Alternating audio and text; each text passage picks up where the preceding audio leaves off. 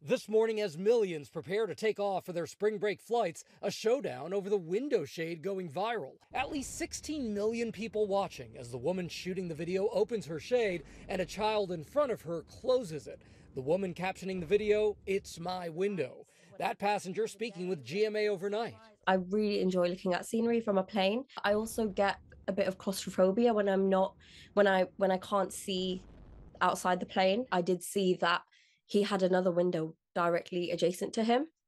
So for that reason, that's why I decided, no, I want to keep this window open. If that were to happen again, I mean, I'd react the exact same way. And this isn't the first time travelers have battled it out over making the flight bright. But it's my opinion that as the window seat occupant, I am the dictator of the window shade. Passengers sharing their frustration on social media. I did open the shade both times. I'm a benevolent ruler, but I just thought it was insane.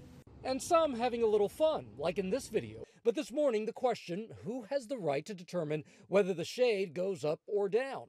We went to the head of the largest flight attendants union to find out.